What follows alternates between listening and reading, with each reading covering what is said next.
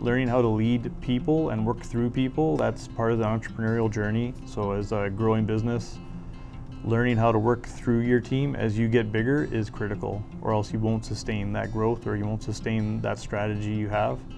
And empower them, train them, and keep investing in them. My name is Chad Brick. I am president of the Eastside Group of Companies.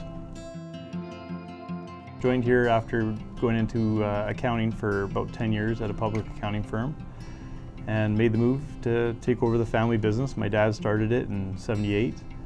We make fiberglass parts using various manufacturing principles. We also do A-class industrial coatings. So we paint anything from a New Flyer bus component, Polaris snowmobiles, Indian motorcycles, Bueller Versatile, Macdon, and Kawasaki components. So we're painting for a lot of A-finish clientele.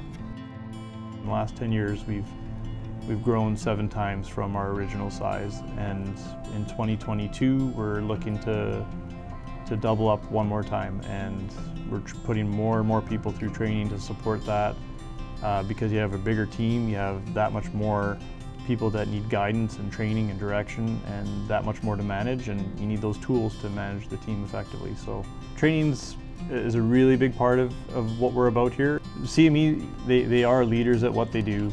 We started off just taking like a little executive lean course and learn about 5S. Then as we started getting into larger and larger clientele and production volumes, the need for single part flow and the ability to chunk up what you're doing became more and more important. And a lot of the processes that we do are hands-on, so they've really taken that concept and made it a hands-on approach with a lot of classroom time, so people understand, have a sense of meaning for why are you doing this, what are you doing it for, and where's it going to go. But then you do a hands-on project and you actually see what a proper executed project looks like, and that's where you get the buy-in, and that's where now they know the methodology because they did it once, how to do it, and it's repeatable, and it happened in your workplace while you're getting this education. The nice thing about CME is it's by manufacturers, it's for manufacturers.